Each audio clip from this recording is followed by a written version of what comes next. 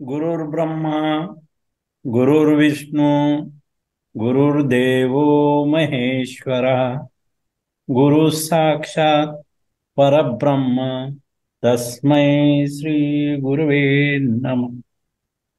The meaning, Yeah. the Guru is verily the representative of Brahma, Vishnu, and Shiva. He creates, sustains knowledge, and destroys the weeds of ignorance. I salute to such Guru, the teacher. Yes. Гуру справді є представником Брахми, Вішну та Шиви. Він створює, підтримує знання і знищує бур'яни невігластва. Я вітаю такого гуру. Yeah. Yeah. Thank you, brothers and sisters of Ukrainian Theosophical Society, and also Sister Svetlana. I must thank and I bring greetings and good wishes from Adyar for the success of this event. Дякую сестрі Світлані та нашим українським братам і сестрам за запрошення поділитися деякими думками з нагоди річниці народження пані Олени Петрівни Блаватської 12 серпня 2023 року, співзасновниці Теософського товариства та езотеричної секції. Я віддаю їй свою шану та низький уклін і хочу процитувати її слова. This is the birth anniversary of Madam H.P. Blavatsky, which is the 12th August, the co-founder of the Theosophical Society as well as the Esoteric School of Theosophical Society. I pay my homage and adoration to Madam Blavatsky, and I quote her words. And these words are, a true theosophist must put in practice the loftiest moral ideal, must strive to realize his unity with the whole of humanity and work ceaselessly for others. Я хочу процитувати її слова. Справжній теософ повинен втілювати в життя найвищий моральний ідеал. Повинен прагнути усвідомити свою єдність з усім людством і невпинно працювати для інших. Well, my topic of talk today is to benefit mankind is the first step. Madam Blavatsky, as messenger, delivered a message that to benefit mankind is the first step. But to whom? She is made clear in this slide. You can read, the messenger can only deliver the message to those who are a vibrational match to the message. So don't stress yourself out saying things to people who can't hear you. Принести користь людству – це перший крок. Посланець може донести послання тільки для тих, хто вібраційно відповідає посланню. Так що не напружуйте себе, кажучи щось людям, які вас не чують. Next slide. H.P. Blavatsky was the last messenger of the laws of wisdom, compassion, and peace.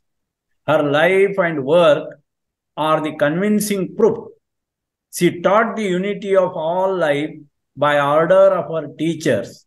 Of course, this can always be rejected by those who are unwilling to do any research and prefer to form an opinion on the authority of others. Blavatsky would have hated that. On the contrary, she encouraged the independent and critical thinking. In the theosophical teachings, you will find the roots to do your own independent research. Олена Петрівна Блаватська була останнім вісником ложі мудрості, співчуття і миру. Її життя і творчість є переконливим доказом того, що вона вчила єдності усього живого за наказом своїх вчителів. Звичайно, це завжди може бути відхилено тими, хто не бажає проводити які-небудь дослідження і воліє формувати свою думку на авторитеті інших. Блаватська не прийняла би це. Навпаки, вона заохочувала незалежне і критичне мислення. У теософському вченні ви знайдете інструменти для проведення власних незалежних досліджень. Yeah, next. In reminiscence of H.P. Blavatsky and the secret doctrine, H.P. Blavatsky makes it clear about the duties of black magic. Next slide, please.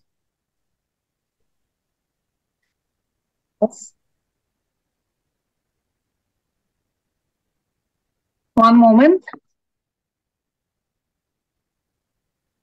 Yes. In reminiscence of H.P. Blavatsky and in the secret doctrine, Madam Blavatsky makes clear about the danger of black magic for occultists. And she says that in occultism, a most solemn vow has to be taken never to use any power acquired or conferred for the benefit of one's own personal self. Because to do so would be to set foot on the steep and treacherous slope that ends in the abyss of black magic. I have taken a vow, and I am not one to break a pledge, because the sanctity of which cannot be brought within the comprehension of the profane. Олена Петрівна в спогадах про Блаватську таємну доктрину писала наступне. В окультизмі необхідно дати найурочистішу обітницю ніколи не використовувати жодних здібностей, набутих чи наданих, на благо власної особистості. Бо зробити так означало би ступити на крутий і підступний схил, які закінчуються в безодні чорної магії. Я дала обітницю, і я не з тих, хто порушить обітницю, святість якої не може бути доступна для розуміння профанів. So once we take the pledge, then she makes us clear. Next slide. Yeah. It's the next. No, the path, no? The part 2, yes. Oh. Yes, this one correct. Okay. I would rather suffer any torture than be untrue to my pledge, as for securing more favorable conditions for the execution of my task. It is not with us that the end is held to justify the means, nor is it who are permitted to do evil that good may come. And it is not only the bodily pain and weaknesses and the ravages of disease that I am to suffer, with what patience I may subduing them by my will for the sake of the work, but mental pain, ignominy, and opprobrium and ridicule. So this shows here. Окей. Вона продовжує, що краще я зазнаю будь-яких тортур, ніж не виконую своєї клятви. Що стосується забезпечення більш сприятливих умов для виконання мого завдання, то не в нас мета виправдовує засоби, і не нам дозволено робити зло, щоб прийшло добро. І це не тільки тілесний біль і слабкість, і руйнівні дії хвороб, які я мушу терпіти, наскільки можу, приборкуючи їх своєю волею заради роботи, але й душевний біль, ганьбу, безчестя та глазування. So we must treat the path, even if this dishonor, security, and game makers are there. That is what she used the three words. Ignominy means disharmony, opprobrium means security, and ridicule means game maker. These three are important. Then HPB speaks about the path. After taking the pledge, one has to treat this path, and she clearly shows there is a road, steep and thorny, beset with perils of every kind, but yet a road, and it leads to the very heart of the universe. I can tell you how to find those who will show you the secret gateway that opens inwardly only and closes fast behind the neophyte for evermore. Тому вона писала нам, тим, хто хоче йти по цьому шляху, що шлях є крутий і тернистий, оточений всілякими небезпеками, але ж це ж шлях. І вона від до самого серця Всесвіту, і він до самого серця Всесвіту. Я можу підказати вам, як знайти тих, хто покаже вам таємний вхід, що відкривається тільки всередину і швидко закривається за неофітом назавжди. Further, Madam Blavatsky speaks about importance of one's courage, purity, and intellectual sharpness to tread the path successfully, saying that there is no danger that dauntless courage cannot conquer. There is no trial that spotless purity cannot pass through. There is no difficulty that strong intellect cannot surmount. For those who win onwards, there is reward past all telling, the power to bless and save humanity. And for those who fail, there are other lives in which success may come. Але вона казала нам, що немає такої небезпеки, яку б не здолала безстрашна мужність. Немає такого випробування, через яке не могла би пройти бездоганна чистота. Немає труднощів, які б не здолав сильний розум. Тих, хто перемагає, чекає неймовірна винагорода, сила благословити та врятувати людство. Для тих же, хто зазнав невдачі, є інше життя, в яких може прийти успіх. Yes, her writings of secret doctrine. HPB's presentation copy of the secret doctrine to Adair Library in 1888, and this was exhibited in HPB's life and work at Adair, and that slide is shown here. In the next slide, HPB's escritoire and HPB's chair where she was sitting, that is shown in this slide.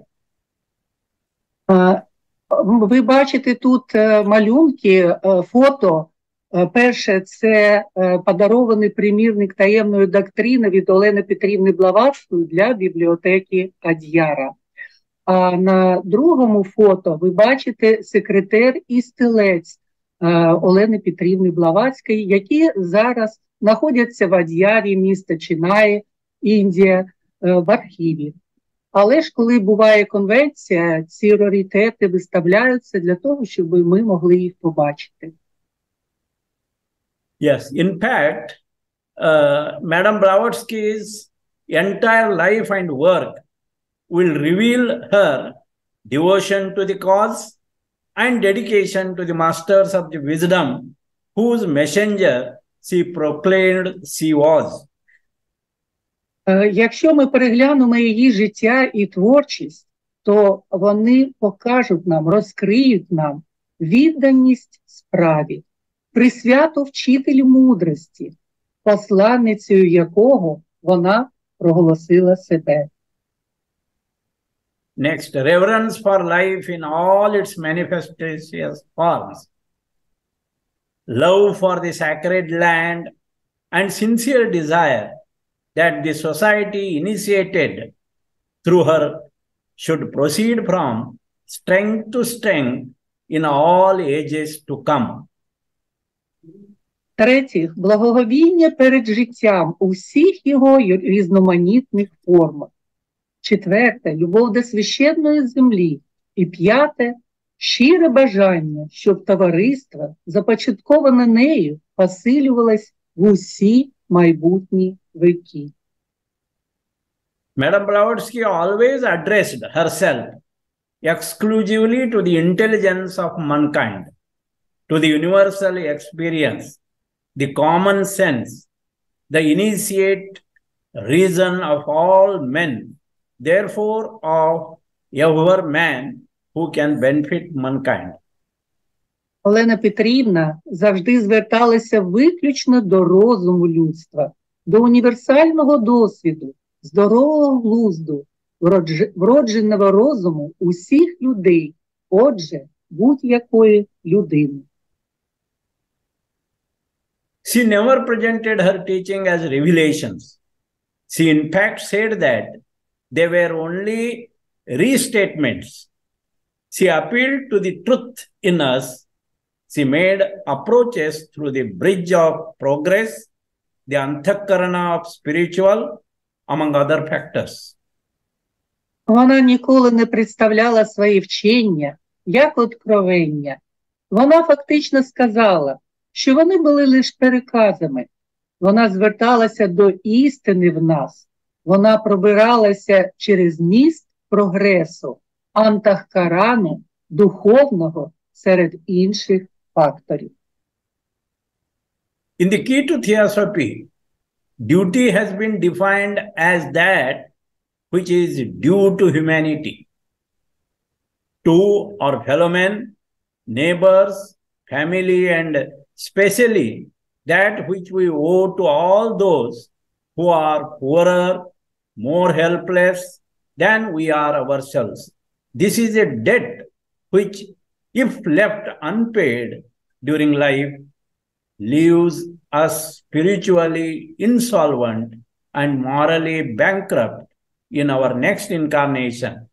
So Theosophy in this sense is quintessence or extract of duty. В ключі до теософії обов'язок визначається як обов'язок перед людством, перед іншими людьми, сусідами, сім'єю, то особливо як те, чим зобов'язані усім тим, хто бідніший і безпорадніший за нас самих. Це борг, який, якщо залишити несплаченим протягом життя, робить нас духовно неспроможними та морально збанкрутилими у нашому наступному втіленні. Теософія – це квінтесенція обов'язку. The voice of the silence is her last gift to the world. HPV's own copy. And also you can note her autograph. And also below slide, it is the HPV's travel trunk. Just to remember her, I have been showing these two things which are very important and have good aura in it. Okay. На цих фото ви бачите власну копію Олени Петрівни Блаватської з її особистим підписом, а також дорожню скриню Олени Петрівни Блаватської, які дуже цінні для нас і для архіву Ад'яру.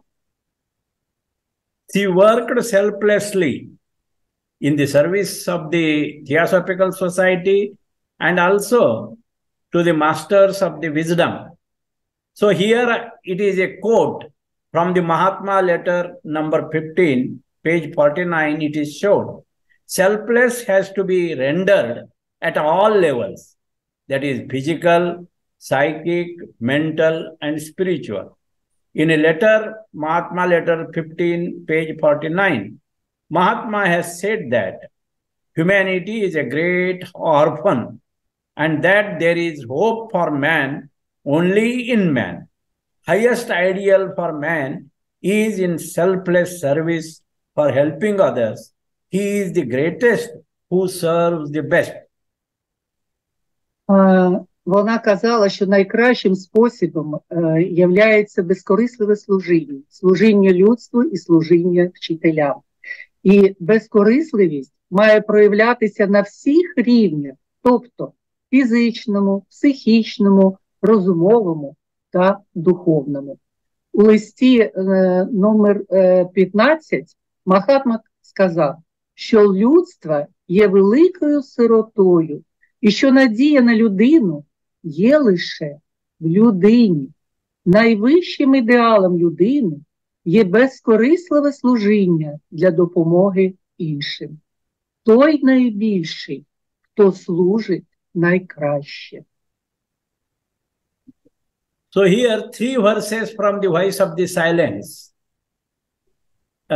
Verses number 59, 60 and 61 are most appealing to our heart.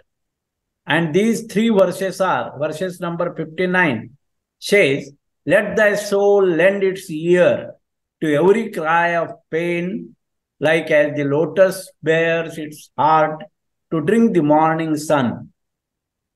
Then verse number 60 and 61 goes like this, let not the fierce sun dry one tear of pain before thyself has wiped it from the sufferer's eye.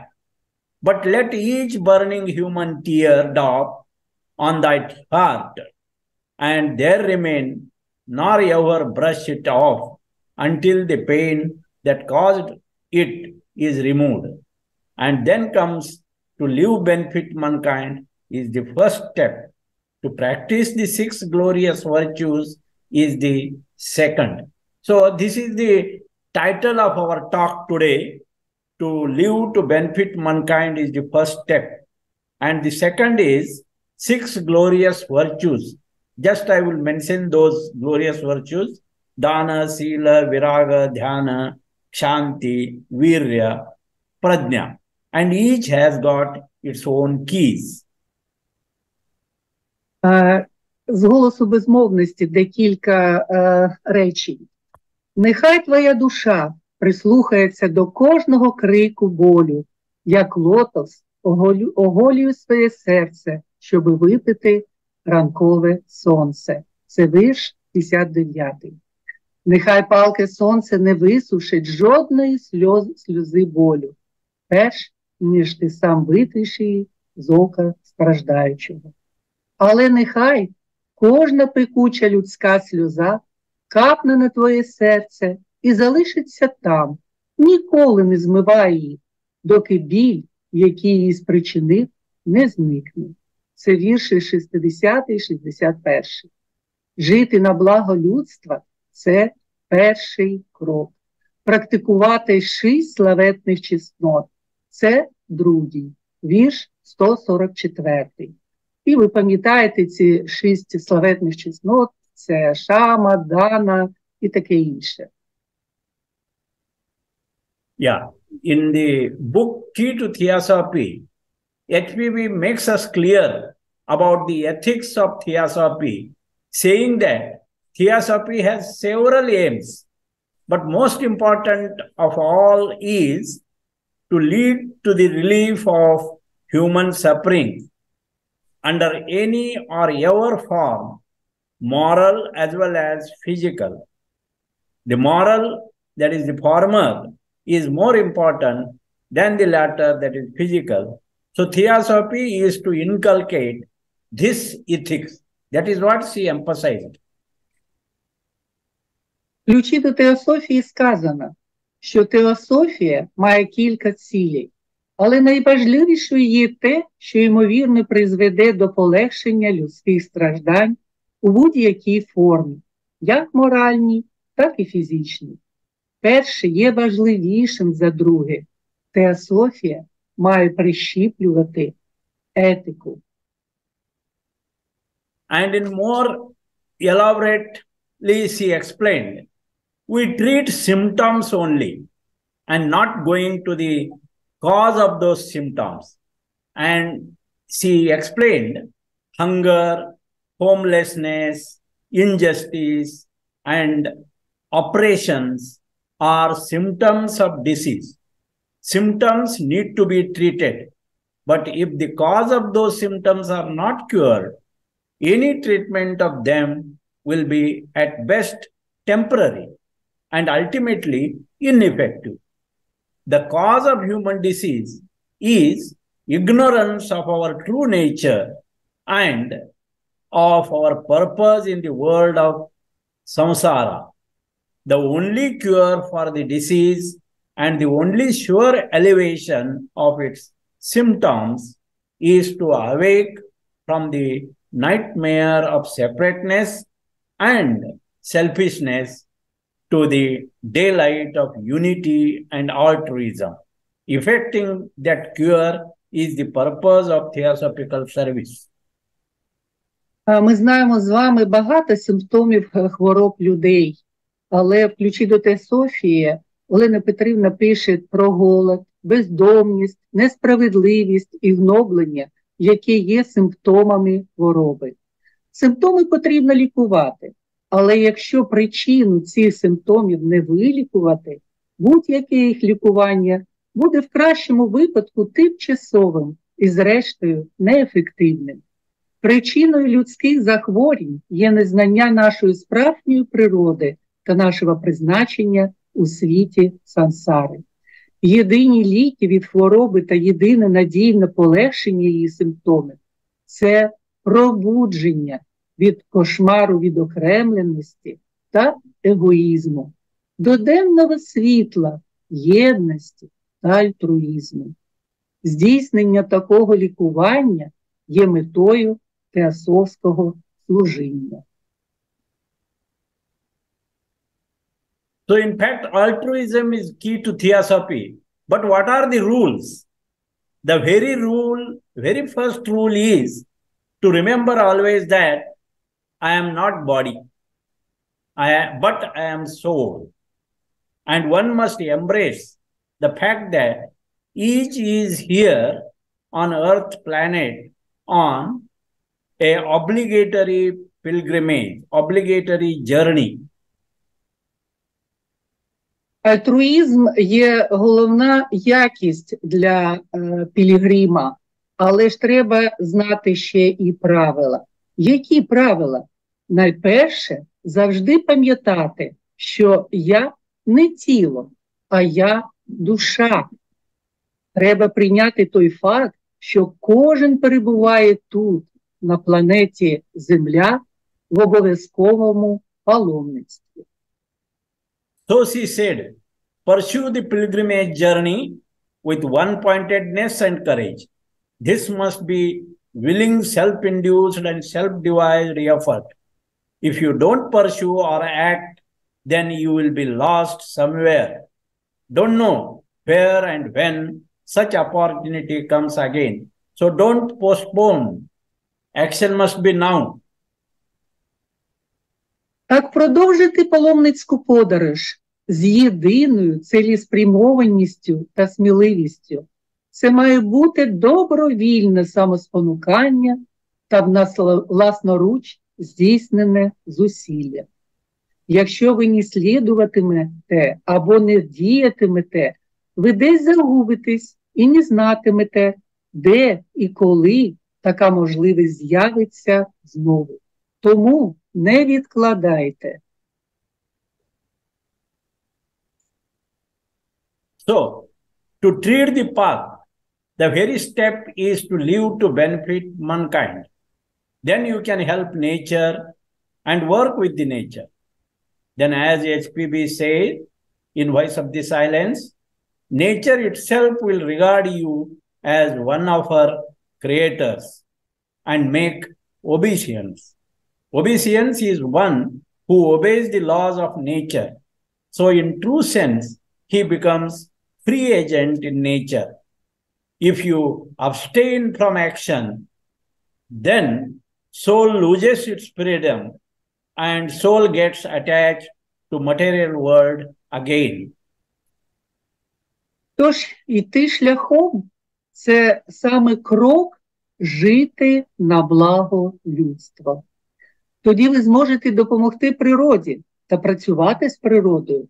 Тоді, як Олена Петрівна каже у «Голосі безмовності», сама природа вважатиме вас одним із своїх творців і вклонятиметься. Покірний – це той, хто підкоряється законам природи.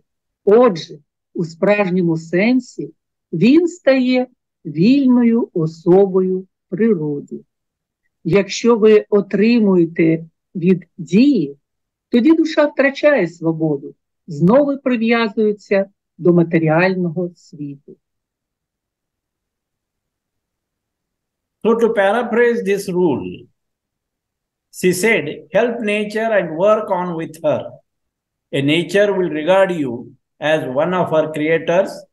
Help the Theosophical Society and work on with its objects and mission, and the Theosophical Society will regard you as one of its builders, creators, and respond with you with its very increasing resources. Help the lodge, help the federation, help the section, working with their theosophical programs for the benefit of mankind, then you will be regarded as one of the preservers or trustees. Перефразуйте це правило, вона каже. Допоможіть природі та працюйте разом з нею. Природа вважатиме вас одним із своїх творців. Допоможіть Теософському товариству та роботі з його об'єктами та місією.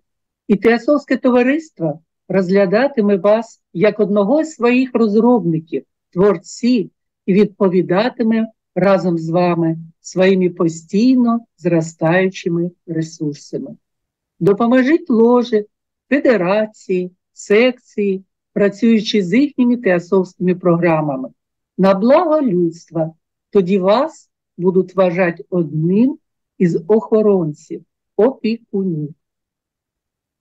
So synchronization of the heart and mind is essential. Heart needs to be the dominating rather than the mind. If one wishes to evolve, heart needs to be dominating one. In fact, these are the two forces. One is the force of heart and the other is of head that control us. And if the head is not controlled, then heart won't work. Олена Петрівна багато писала про доктрину ока і доктрину серця. Вона говорила, що серце має домінувати, а не розум, якщо людина хоче розвиватись. Насправді, нами керують дві сили. Одна – це серце, а друга – голова. Well, now we'll go to the next slide about the karma. So the karma, it is the law of compensation. It is a law of harmony. And Mahatma says, lift a little of the heavy karma of the world.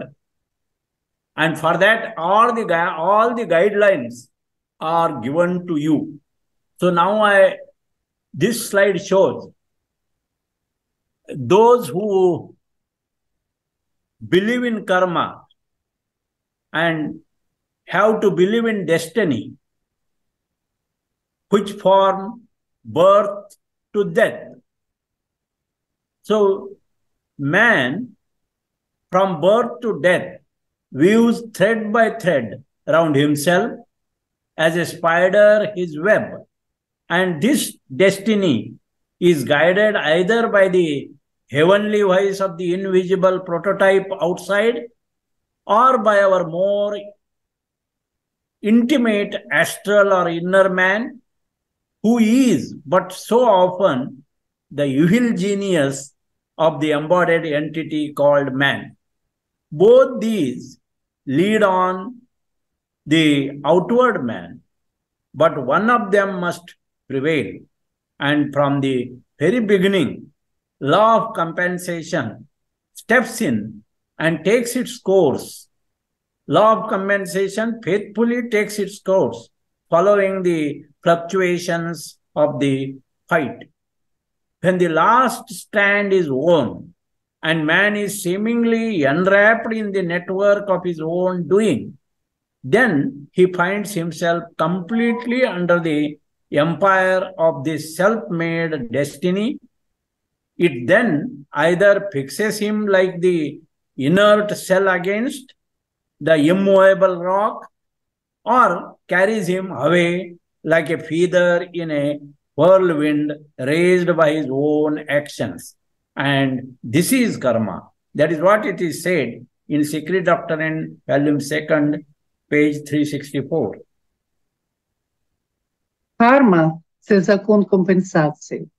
Хто вірить у карму, повинен вірити в долю, яку від народження до смерті кожна людина плете нитка за ниткою навколо себе, як павук свою пряжу. І ця доля направляється або небесним голосом невидимого прототипа поза нами, або ж нашою, більш близькою, астральною або внутрішньою людиною, яка, на жаль, занадто часто є злим генієм втіленої сутності, тобто людини. Обоє вони ведуть вперед зовнішню людину, але одна із них повинна переважати. І з самого початку невидимого конфлікту суворий і невмолимий закон компенсації вступає і діє, точно слідуючи за коливаннями боротьби. Коли вплітається останнє пасмо, і людина якби загорнута в сіть своїх дій, вона бачить себе повністю у владі долі, нею самою складеною. І тоді вона або прикріпляє її, як нерухому мушлю до нерухомої скелі, або ж носить її, як пір'їнку, у вихорі, викликаному її власними діями. І це є карма. Таємна доктрина, том 2, сторінка 364. The principle of karma guarantees that any effort we take will have its results, small or great, good or bad. Even least attempt at spiritual progress will eventually bear fruit, as will every wrong action. Принцип карми гарантує, що будь-які наші зусилля призведуть до результатів, малих чи великих, хороших чи поганих. Навіть найменша спроба духовного прогресу, зрештою, принесе плоди, як і будь-який неправильний вчинок. To perform all actions which are obligatory as duty with pure motive and for the welfare of humanity. Not to desire fruits of action, not being attached to such fruits or action itself, doing work as sacrifice. To practice self-reform, idealism or unity with others, to learn and study the law and laws so that we may consciously harmonize with our surroundings and do our whole duty. Thus we should make ourselves, as we advance on the path of compassion, a center for good, a force that makes for righteousness. Закони карми навчають нас виконувати всі дії, які є обов'язковими, як обов'язок із чистих мотивів і для блага людства. Не бажати плодів діяльності, не бути прив'язаним до таких плодів чи самої дії, виконуючи роботу як жертву, практикувати самопреображення, ідеалізм або єдність з іншими, вчити і вивчати закон і закони, щоб ми могли свідомо гармонізувати з навколишнім середовищем і виконувати весь свій обов'язок, Таким чином, просуваючись на шляху співчуття, ми повинні зробити себе центром добра, силою, яка створює праведність. So law of karma, to universalize our feelings which result in mind becoming emotionally detached from expectations of results while leaving us free to assist and help others whenever or wherever we can.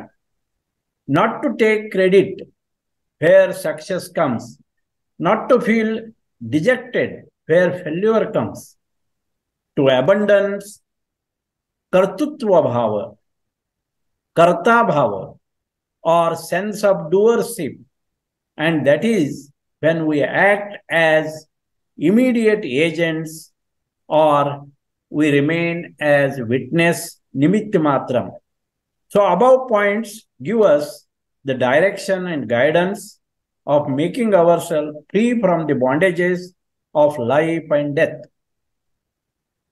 Наступні закони карми – це універсалізувати наші почуття, що призводить до того, що розум емоційно відстороннюється від очікування результатів, залишуючи нам свободу допомагати іншим, коли ми можемо. Не приписувати собі заслуги там, де приходить успіх, не відчувати пригнічення там, де приходить невдача. Відмовитися від картвутвабхав або картабхав, або почуття діяльності. І саме тоді ми діємо як безпосередні агенти або німітта-матрам.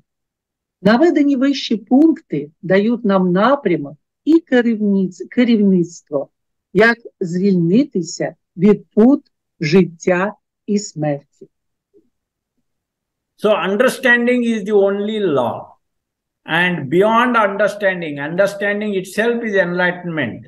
And beyond this is the peace. So this peace which passes understanding, we can attempt to summarize in few points the attitude in daily life which need to be adopted. The first one, let go principle. Letting go is the best attitude because all is well philosophy. Forgive the wrong done to you and be at peace with the past. Be calm, rid negative thoughts, lower the threshold of happiness by being content in all situations. Stop blaming or fault-finding others for your problems and have faith in law of karma. Ми можемо жити в мирі, який перевершує розуміння. І можемо спробувати узагальнити в кількох моментах ставлення до повсякденного життя. По-перше, слідувати основним принципам. Відпустити, пробачити заподіяну вам кривду і змиритися з минулим, бути спокійним, позбутися негативних думок, знизити поріг щастя, залишаючись задоволеним в усіх ситуаціях, перестати звинувачувати інших в своїх проблемах, мати віру в закон карми. Have confidence in yourself, be impersonal, honest, cheerful and one-pointed, control mind and action, develop universal vision, perform selfless service, be philanthropic and altruistic, live with nature, be truthful in thought and speech, and renounce fruits of action for welfare of humanity, and thus live in the eternal now. І для того, щоб ми жили в миру, треба мати впевненість у собі, бути безособовими, чесними, життєрадісними і однозначними, контролювати розум і дії, розвивати універсальне бачення, виконувати безкорисливе служіння, бути філантропами та альтруїстами, жити з природою, бути правдивими в думках і словах, відмовитися від плодів діяльності заради блага людства, жити у вічному. Yeah. Next. Yes. Next slide. Yes. Oh, I show you. okay. There is no other way. 1 minute. Huh? Okay. You all are remain. There is no other way to go. As you are self-conscious, free agent in nature, you have choice to remain conditioned, remain unchanged, and you will have to face the same challenges repeatedly until you learn the lesson. To err is human, but to be indifferent to the error or to our own mistakes is not human, it is inhuman. So pilgrim has to take his evolution in his hand and not be tossed by outer challenges.